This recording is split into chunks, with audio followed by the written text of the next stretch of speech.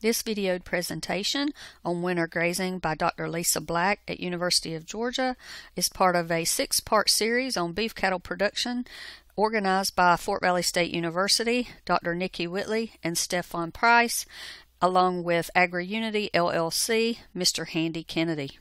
So Dr. Baxter is our forage specialist for University of Georgia, located in Tifton. She's going to be presenting about winter grazing. All right. So usually when we talk about extending grazing into winter, there's 3 different ways we can do that. Easy ways are grazing crop residues and stockpiling forages. Those don't work for everybody in the state, though.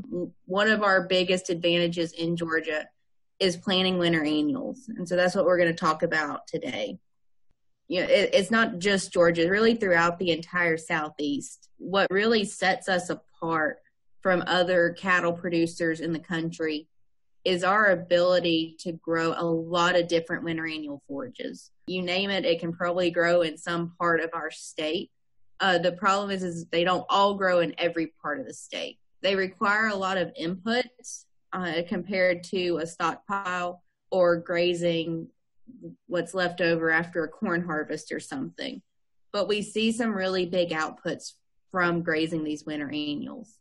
And so like I said, there's a lot of different options. We're going to talk through some of the kind of big picture options that we have, and I'm going to tell you where to go get more information, because we could spend an hour talking about just the different winter annual species and varieties that we grow.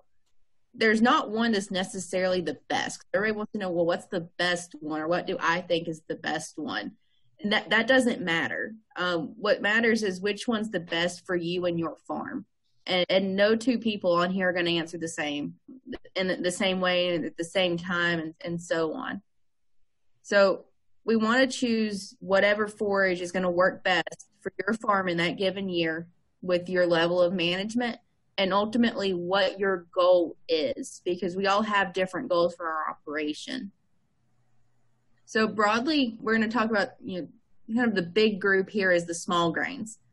So these are rye, oats, wheat, triticale, anything that could be grown as a grain crop, we can graze as a forage crop. As a general rule, this group is very easy to plant and manage. So if you've never planted a winter annual, this is the group I would start with.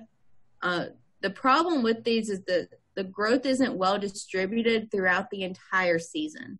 So, one of the easiest ones to plant and grow is rye. So that's usually what people start with. The problem with rye is that it can be very early maturing, and we can have this gap between kind of March into early May that we don't have a lot of grazing if we've only planted rye out there. So the big benefit of rye is it really jumps up out of the ground. It gives us some really aggressive fall growth, and that's why it plays out so early. Usually by Valentine's Day or so, you start seeing a lot of seed heads popping up, and it's done then. But in that time between kind of early December and late February, we get a lot of growth out of something like rye. It does very well in terms of cold tolerance, where something like oats can winter kill, and can generally be more productive than a lot of the other small grain options that we have. The other big forage that we see a lot in Georgia is ryegrass. And a lot of people kind of shorten ryegrass and say rye, but these are 2 very different things. So with the ryegrass, it's actually capable of producing the greatest tonnage of forage across the season. This is where all the ifs come in. If we get the stand established successfully, if we plant it early, if we go in and graze it correctly, if we get the rainfall and put the fertilizer out and everything, it can produce a lot of just rocket fuel forage. But it relies on a lot of ifs. Ryegrass is also fairly easy to grow. A lot of people will go out and broadcast ryegrass, and it's going to do better than rye if you have to broadcast instead of drill. The problem that I have with ryegrass, especially when I'm working with producers in the coastal plains, because many of the cattle producers I work with aren't just cattle producers in the coastal plains. they're also row crop farmers. And what we run into with ryegrass is it's really gearing up and going in late February, early March. And that's when you see the bulk of the production, but that's when we need to be planting corn for the first time in the year. And so it doesn't pair well in a lot of crop field situations. Now, if you're just overseeding a Bermuda pasture, it could be a really good option. We just have to make sure that we're eradicating that ryegrass at the right time. So when our Bermuda grass should be greened up early May, it's not interfering with it there. So we don't have to just plant one or the other. So this was some work out of Arkansas several years ago, and I don't want to get very data heavy. I think this may actually be my only data slide in here. But I want to kind of point you to, so we have ryegrass there in the first column, and then there's oats, rye, triticale, and wheat, so our big small grains paired with the ryegrass. And so these would be a situation where if you had a big and a small seed box on the drill, you could put the small grain in one and the ryegrass in the other. What we often end up doing is we plant the rye one way and the ryegrass another way out in the field to help give that really good coverage. But what I want you to look at there is look at that increased gain in pounds per acre from that rye and ryegrass compared to if we just planted ryegrass alone or if we paired it with something else. That rye plus ryegrass gives us that really good season-long production. We get the early grazing from the rye and the late grazing from the ryegrass. And as a result of that, we see a big net return per acre because of that long grazing season. So a lot of people really love annual clovers, and they have their place. There's a lot that the list that I have on there doesn't include probably half of them. Most of us, if we are going to plant an annual clover, it's going to be a crimson clover is one of the most popular ones, especially in the southern part of the state. We have some arrowleaf ball and berseem, but crimson's the big one. These pair really well with the grass. I don't like planting them on their own just because they don't produce a lot of tonnage.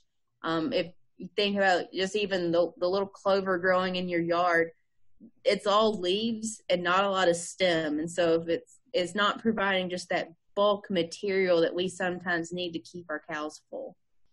And so that's why I like to put those two together.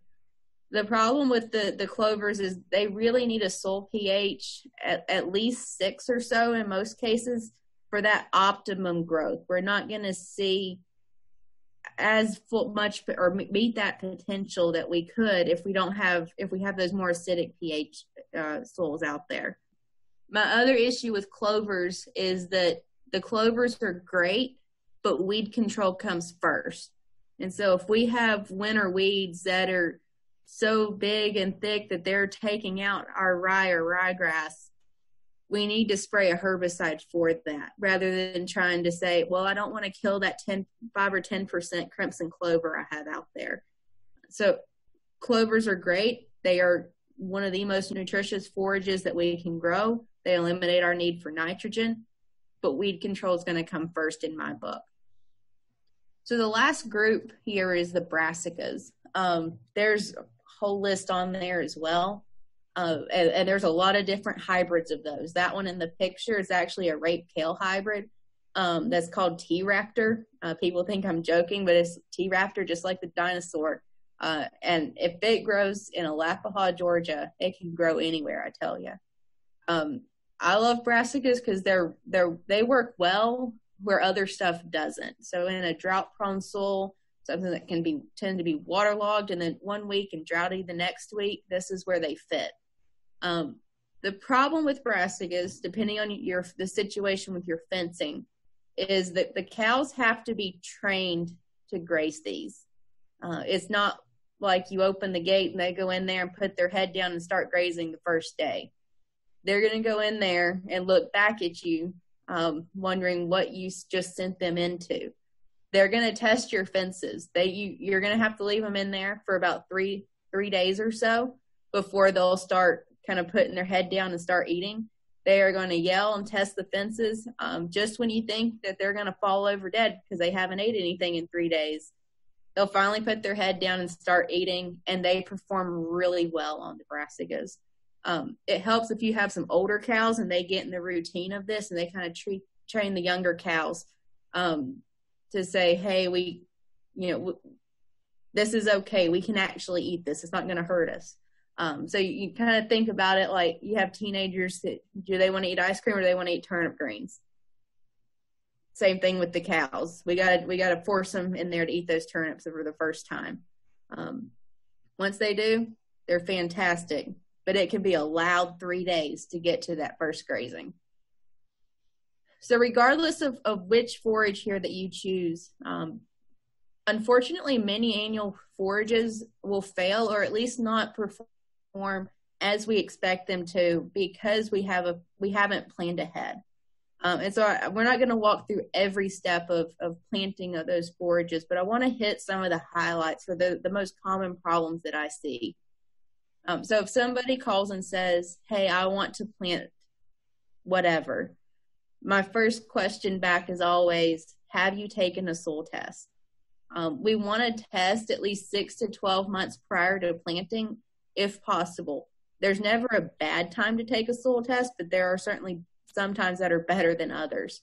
So if we're thinking about planting a legume in the fall, then we should have sampled 6-8 months ago to make sure we have time to put our lime out and get our pH where it needs to be. The second one is getting that drill ready before it's time to plant. It never fails. Something's always going to be clogged or broken or whatever problem you want to put there. If you name it, I've probably seen it on a drill. We want to make sure that we go in and have our seed cups and drop tubes prepped and cleaned out.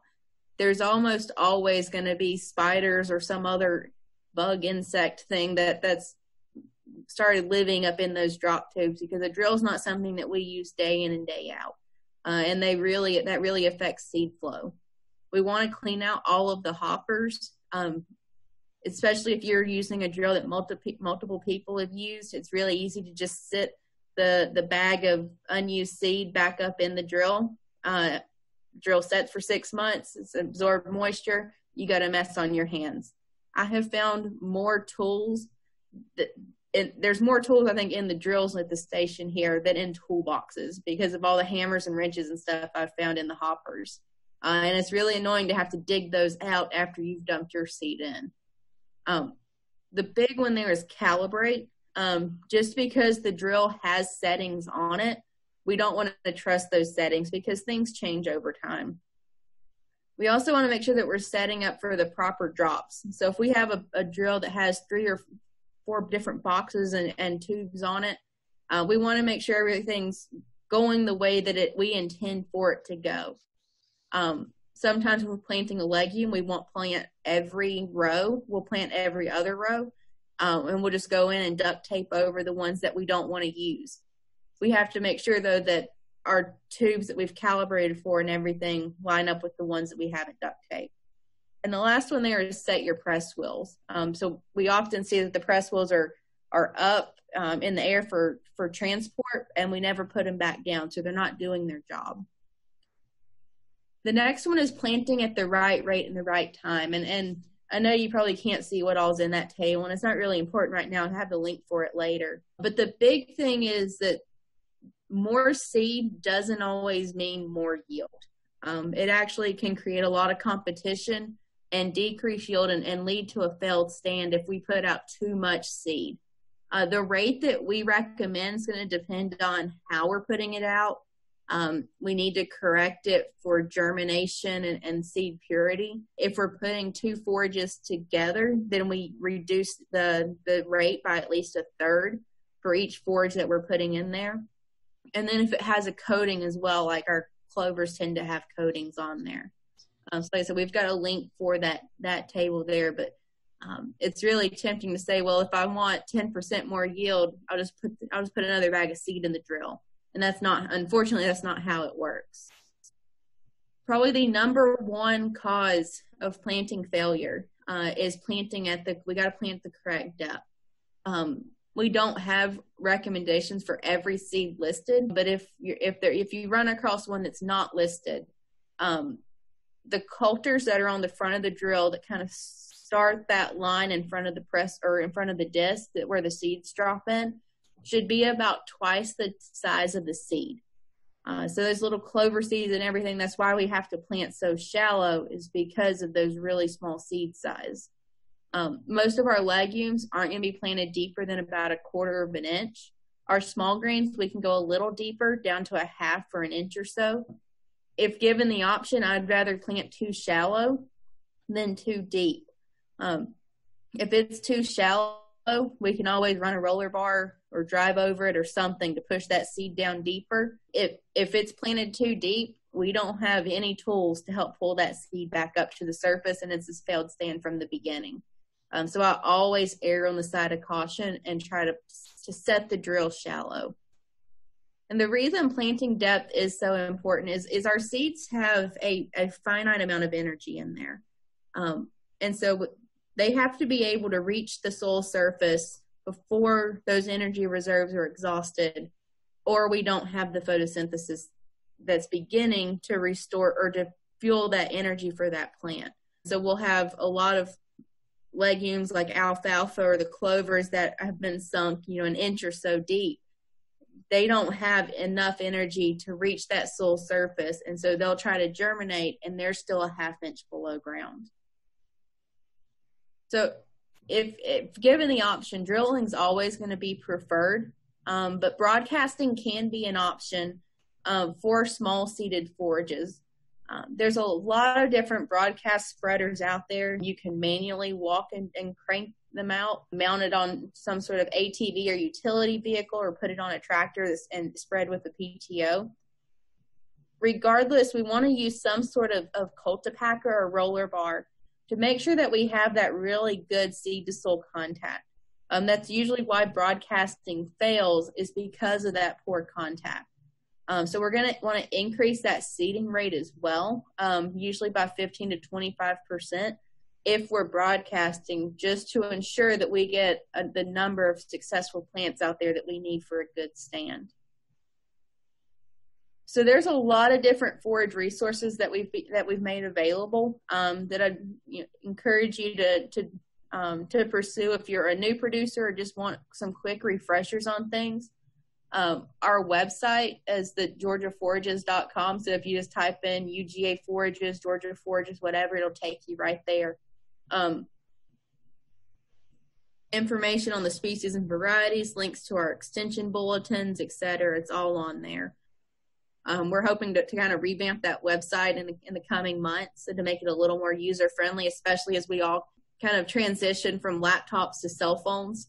The website looks great on a laptop. It can be hard to use in its current form on the cell phone, so we're going to work on that.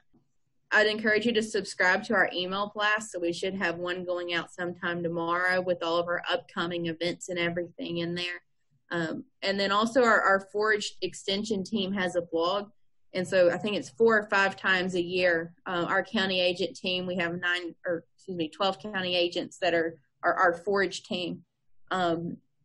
They write different producer-driven articles that are relevant to that time of year, and we post them on the blog there. We have a lot of different UGA extension bulletins, and so that one that the table came out of is the one there preparing and calibrating that no-till drill.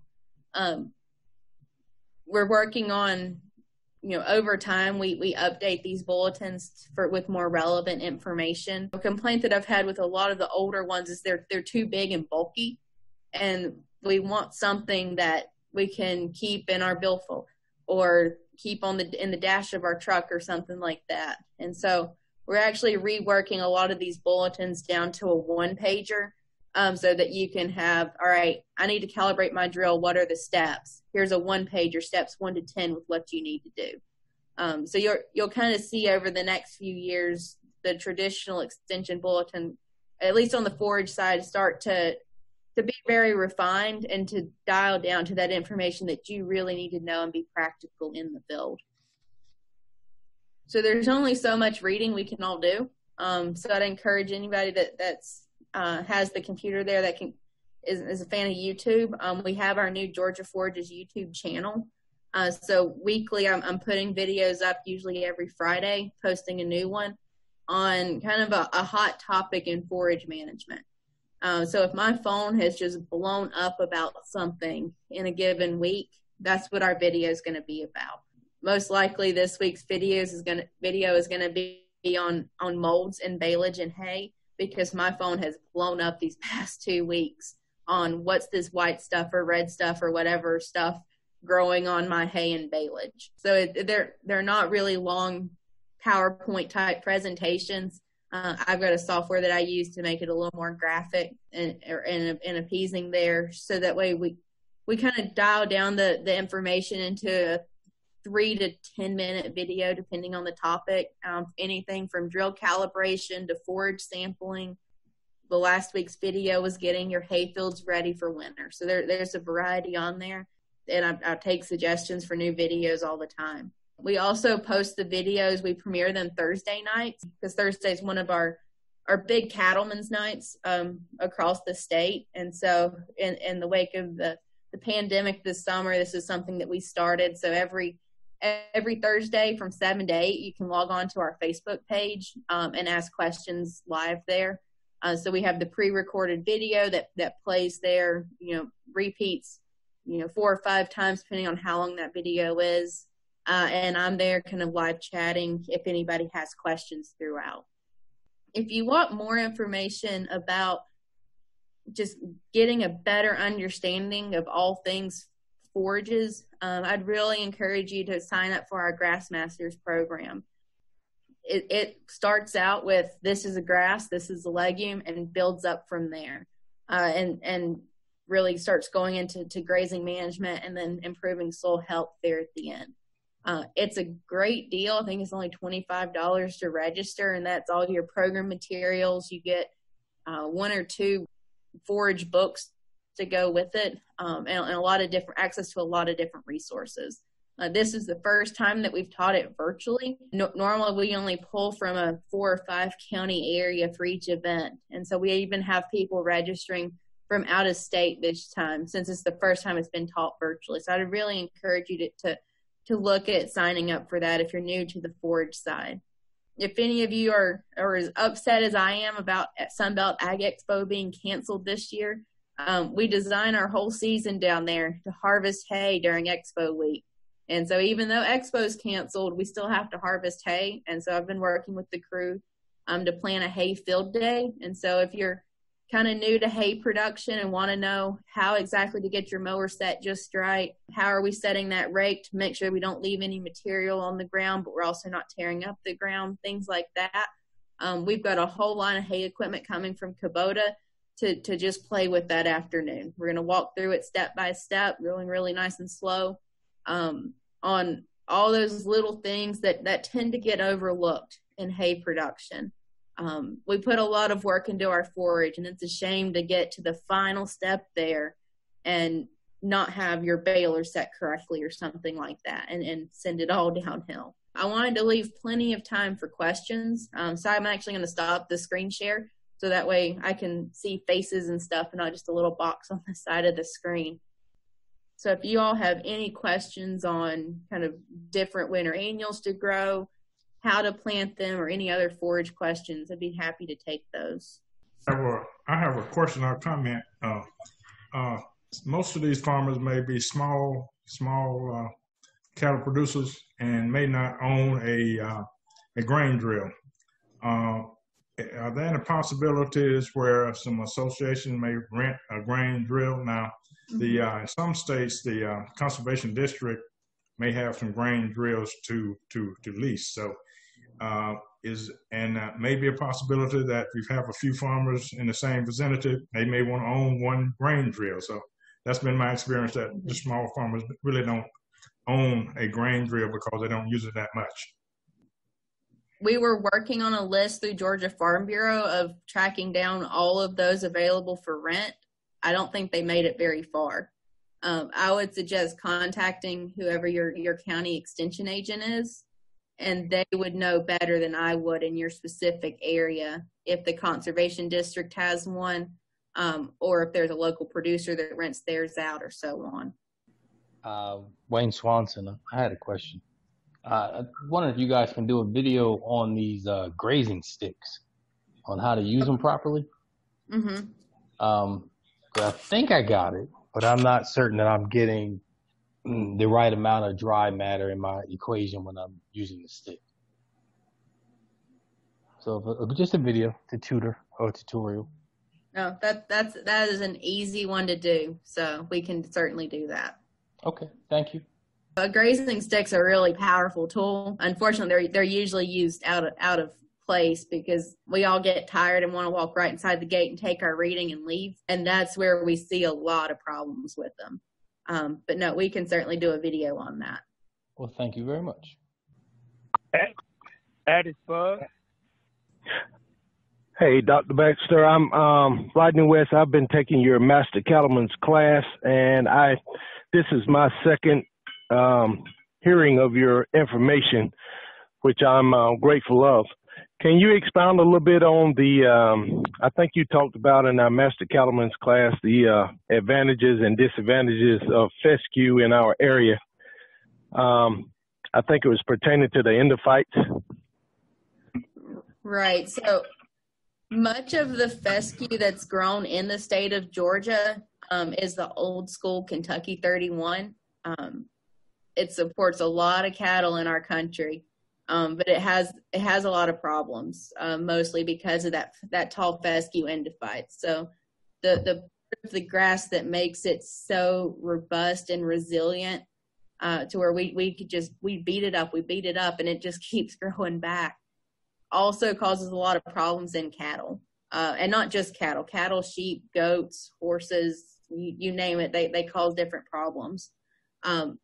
So we really want to, if we're looking at transitioning or planting something new, we're going to encourage you to plant a novel endophyte. So the new ones are Jessup Max Q2 and Texoma Max Q2, but the Jessup's probably going to be the better fit for us in Georgia. Kind of paired with that, we're also seeing the growing zone for tall fescue receding north. So we're not going to debate climate change or all that, but it's getting hotter in Georgia, and so we're seeing Bahia grass move further north, which means our tall fescue line is also receding further north. We used to be able to readily recommend tall fescue all the way down to the lower Piedmont. And now we really don't recommend it much below the mountainous region and upper Piedmont, just because we're going to encourage producers to switch to a Bermuda grass because of the weather. Addis Bug, can you hear me? Yep. So obviously I'm via phone, and I know this is going to be recorded. You mentioned that up front. Would any of these classes be available later on?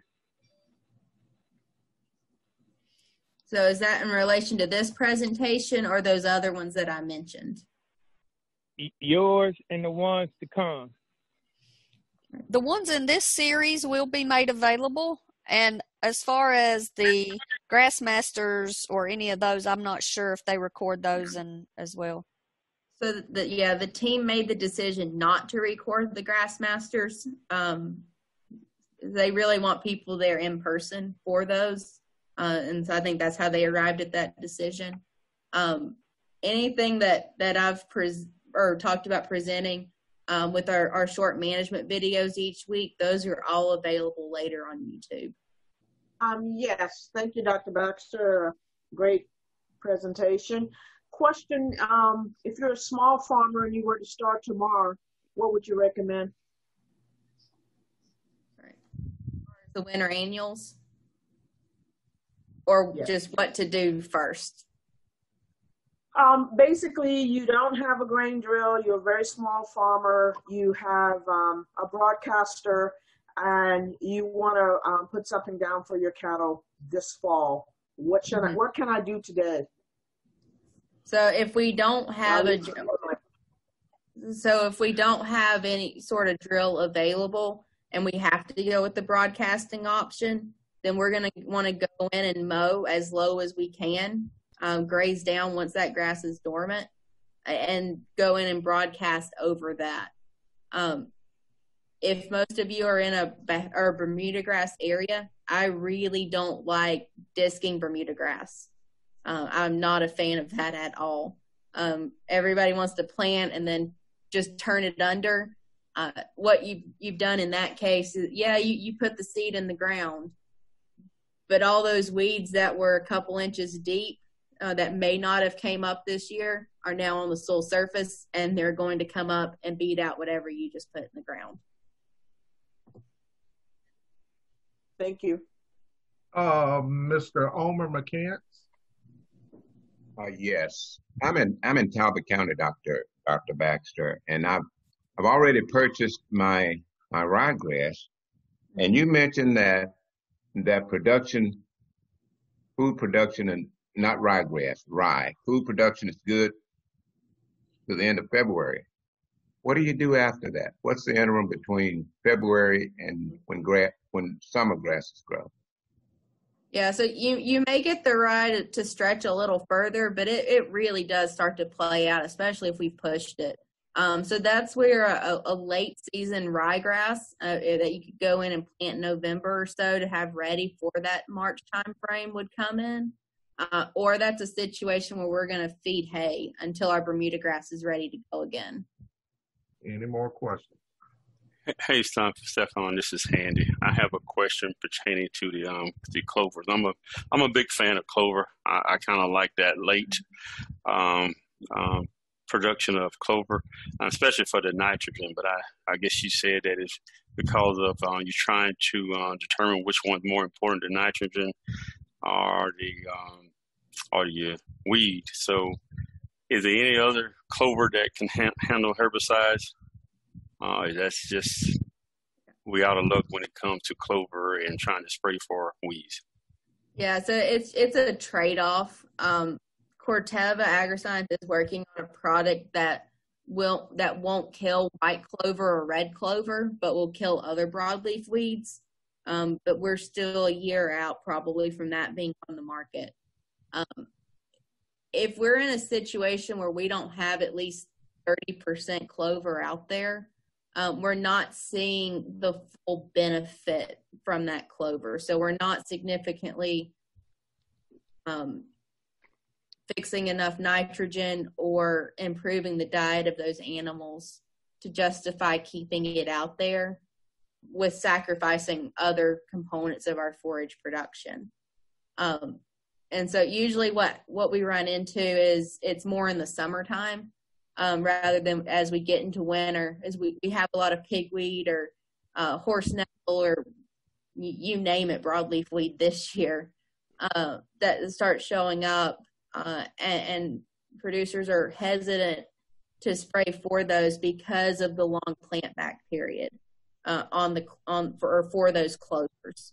So if we've treated with something other than a 2,4-D or dicamba, we're not going to be if we treat with those this summer, we're not going to be able to plant clovers this fall because of that plant back period. So what I encourage producers to do in that case, if they kind of want that balance out there, you don't have to treat your whole farm the same way. And that goes if we have 2 acres or 200 acres. There's nothing saying that we can't say, all right, on this side of my house this year, we're going to control all the broadleaf weeds. And then on this side of my house, the cows or sheep or whatever, they'll get whatever's growing. And then next year switch that. It can be hard to kind of piece together the management like that. But it gives us the opportunity to start getting something under control without doing an entire farm renovation all at once. So that leads me to my second question. You have been in recommendation on ryegrass. But no, I've been searching for some ryegrass, and I know someone said Marshall. Then I called my local supply store. They said, well, no, Big Boss. Is there any recommendations you can give us what we should look for as far as ryegrass to mix with our rye grain? So our recommended ryegrass list is like a mile long compared to our other ones. So I don't have all of those memorized off the top of my head.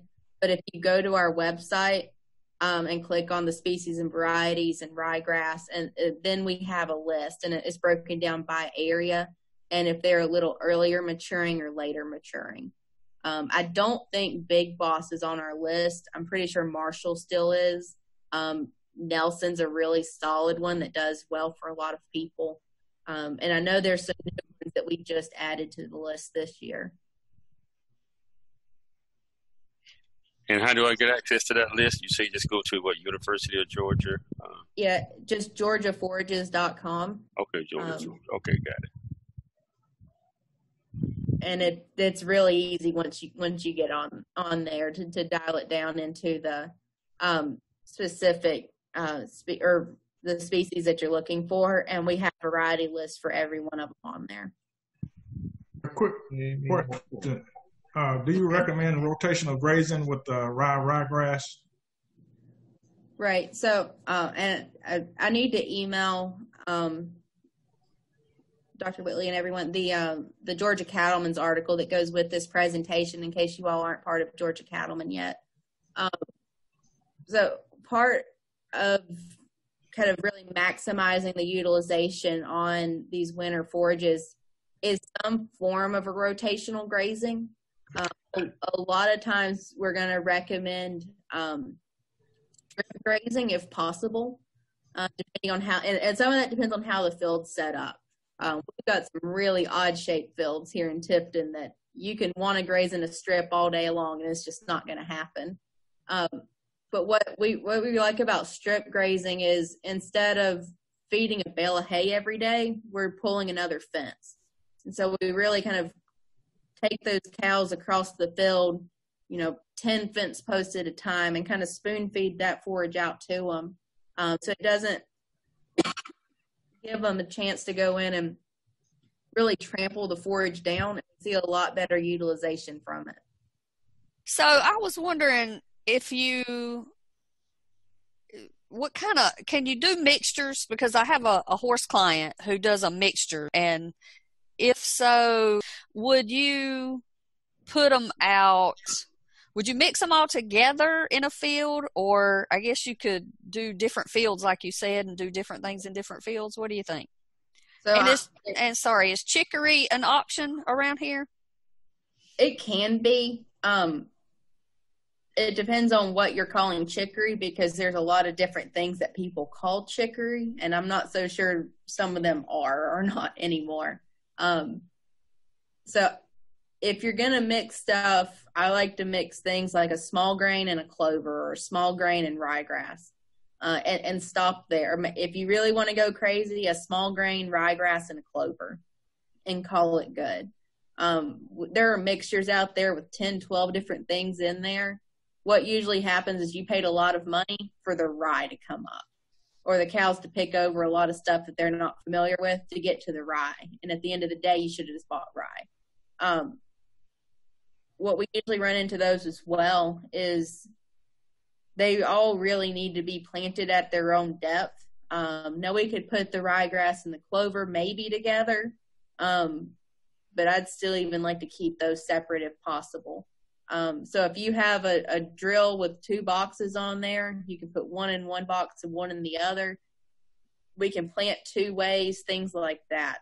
One of the worst things that we can do is put a bunch of seeds together in one seed box and drill them, because something's going to be at the wrong depth. And then what we run into with broadcasting is usually rye, we can't get deep enough, depending on our soil type, to have that good seed to soil contact that it needs. So mixtures, they have their place. If I'm just getting started, I'm going to lean more towards a monoculture, or plant rye in one field and ryegrass somewhere else, or something like that. So that way I get a feel too for what works for my farm, and what the animals are going to perform well on, rather than the shotgun approach of, I'm going to put everything out there all at once and just put all my eggs in one basket. And then we find out that the cows will or will not eat something. So I know there's a lot of mixtures out there that throw the radishes and turnips and those in there, for some soil health benefits, usually how they're marketed. But if our animals aren't used to eating those, you just paid a lot of money for them to pick around something.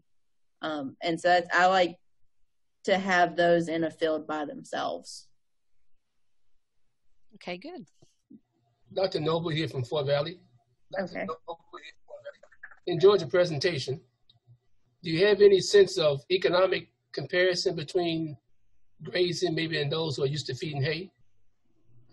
So almost always grazing is going to come out on top. Unfortunately, we haven't had a livestock and forage economist in our state since I was in grad school here probably 6 years ago. And so we don't have updated numbers on those. It seems kind of counterintuitive because, especially depending on the year, ryegrass can really give you sticker shock. Yeah. But you look at hay production in its entirety, so all the fertilizer you put out, the chemicals that were put out, your time spent running through 4 different steps of hay production, and then your time feeding that hay, winter grazing pencils out pretty easily, even though you do have that upfront seed cost every year. Especially if a lot of you all are smaller producers and have to buy your hay anyway, because it's not cost effective to own hay equipment. That's where the winter grazing is going to pencil out a lot more than what one of our general extension budgets would say that it would. What is Dutch clover? Okay. So Dutch clover, it's a white clover that you've probably seen all your life and just not realized it. So it's that really low growing clover that won't get out of your front yard. It's usually right inside gateways, in our high traffic areas, places like that. It's a really persistent little clover. And you would, if you live in kind of the northern half of the state, you may mistake it for just a white clover because that's what it kind of looks like. The problem with it is it never gets bigger than like 3 to 4 inches tall. And so when you're trying to keep your animals full and you've got a persistent clover that's only 3 or 4 inches tall, trying to outcompete your Bermuda grass or your fescue, that's where it causes a lot of problems. We want to thank Dr. Baxter for coming and putting together a really good presentation in a short amount of time for us. So we do appreciate it. And I'm sure that she can share her contact information if you have any further questions. And she gave us a lot of really good resources that we can access. I don't have them before me, but you're going to talk anything about marketing or some information about slaughterhouse, those kinds of things. Right. We're going to talk about marketing. There's been a lot of interest in that. The beef cattle processors, as of a month ago or so, were still backed up into next year. So that is something that we're looking at. I would also let people know that there are methods of marketing through a processor that you don't have to have federal or state inspection. In the state of Georgia, our inspection process, well, in any state, you're supposed to be able to market within the state under state inspection only. So a lot of people try to limit their processing to a federally inspected plant, like a USDA or a Talmadge Atkins in our state, but you don't have to be federally inspected unless you're marketing across state lines. So if you're going to try to market beef within the state, then you should be able to just use the state processing, the plants that harvest and package under state processing. There's also custom processing, which is where the owner can have the animal processed for their own use. So you can sell a live animal, drop it off at the custom processor, and the new owner then has the animal processed and pays for that themselves. And so that's another way to market meat. But we will have somebody to talk about marketing. I think that one of the things that we'll talk about is also marketing, cooperative marketing. And so we will have some more of that information coming up in one of our presentations. Swanson? Hey, good afternoon. Thank you guys for the outlet and for the education. Just wanted to drop a note about custom processing. If you custom process at a processor who has a TA or USDA, they have to report that to the Georgia Department of Ag. And if you don't have a cut sheet and a customer and you're not selling that thing as retail, you can get in a lot of trouble. So make sure you're selling whole animals and not pieces. Just wanted to share that because I do that end up for a living, but I've been visited. I just went over it with the state a couple of months ago. They came to see me about a custom, which was fine as long as you don't pay for anything and you have a date showing that you sold a live animal. Yes. That's it. Yes. That's the important part. You have to be able to say your part was the live animal. And it doesn't have to be. You can do, like you said, you can do custom at a TA or a Georgia inspected plant, but that kind of, the beauty of doing custom is you don't have to go to a TA or a Georgia inspected plant, which are sometimes more booked up and it take longer to get into those. So if you found that's why. Yeah. That's the workaround. All right. So if you just go to a plant that's custom inspected, it's not Georgia or TA, then you can get in faster, usually. Thank you all. I appreciate it a lot. Thank you all for allowing me to host the meeting today. And Dr. Baxter, we sincerely appreciate from the bottom of our hearts you coming on and taking time out of your busy schedule to bring us some forage information that is greatly needed across the state, not just in this platform here as well. Thank you very much. You're very welcome.